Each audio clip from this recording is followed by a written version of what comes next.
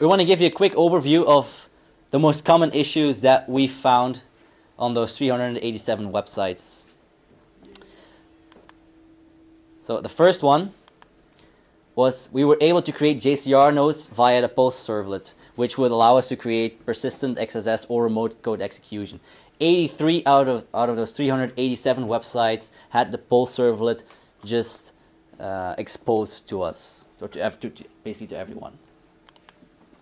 The second one is CRXDE was exposed. Now that basically boils down to what I said before. Often what you see is they have a deny on /crx/de/index.jsp and then it stops. But if you do .jsp.css, for example, you would still be able to hit it and you would still get access to CRXDE.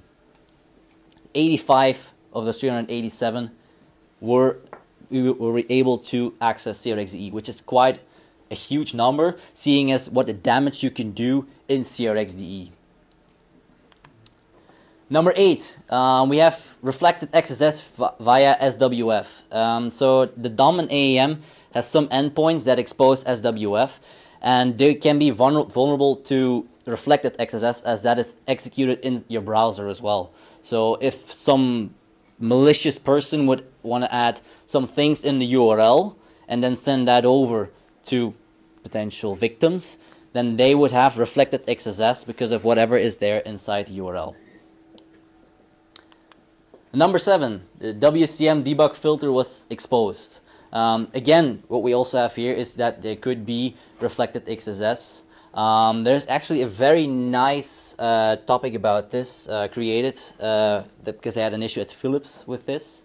So if you have some spare time, read through it. It's really interesting to read if you're into some security stuff. Number 6, the login status servlet is exposed. This means that we could potentially brute force passwords because we can just keep on hitting this, and whenever we actually guess or brute force the correct password, then it will say we have authenticated with that specific user. And if we don't guess the right password, then it would say authentication is false. So whenever it says something else than false, then we know that we have the correct password. Number 5, the user info servlet, which is basically the same as the one before, the login status servlet, which we can also use to potentially brute force passwords.